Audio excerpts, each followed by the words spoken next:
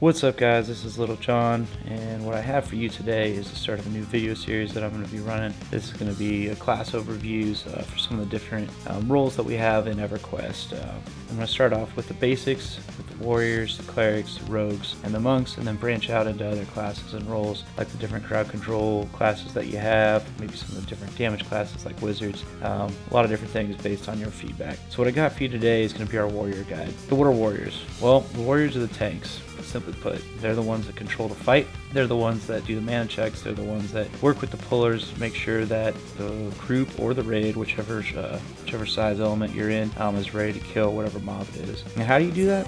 Well, the biggest thing is communication. You need to make sure that you speak with your group, whether that's in GSA if you're just doing a random pickup group, or if it's in a raid, you make sure if you're talking through your voice, or with, make sure you're communicating the proper channels to express to everyone that, hey, we're about to kill a mob, and this is where we're going to kill it, and this is how we're going to do it. At lower levels, when you're doing a lot of pickup groups, some of the key things that you as the warrior need to understand is that you are the center of that group. Everything that's brought to camp is your responsibility. You designate the target, and then you attack it. Make sure you taunt it, take aggro, and it's your job to have that mob hitting you. The DPS need to understand that they have to control their aggro, and the healers need to make sure that you're the one that needs to be healed above all else. At lower levels, you are the one that's also going to give the command to run or to stay and fight, those different types of things. At higher levels, you really just kind of work with the group to make sure, hey, let's slow down the pulls a little bit, or hey, we can pick it up a little bit more.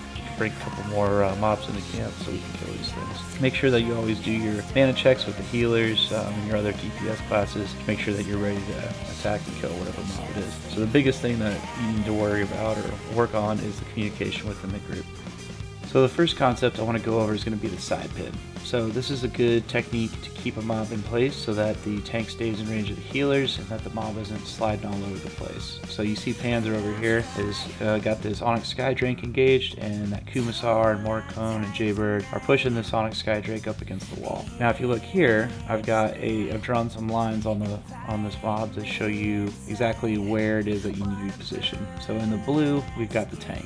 Looks like Panzer there, engaged against the Onyx Skydrake, and then you see with the green arrow all the DPS. Now they're pushing perpendicular to the tank with this mob up against the wall. So I've drawn these red lines on here to give you a better idea of where you need to be at in order to be positioned correctly to push these mobs up against the wall. One thing I want you rogues to keep in mind is that you don't have to be facing the back of the mob to do your backstabs. You just have to be in that back quadrant of the mob, and you can be facing the wall perpendicular and still be able to get your backstabs off.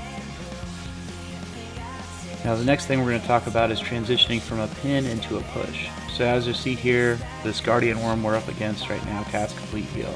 So at a point, the tank's going to call for a switch push. So right now we got it pinned up against the wall. He's going to call for the push, and then we're going to begin sliding it along the side of the wall. That way we can stop the casting from happening. Alright, so now that the warriors got aggro, we're pushing it along the side of this wall. We're pushing it towards the healers right now, so that way the tank stays within range. As we get this mob off of the wall, we're going to start to do a little bit of a circle push.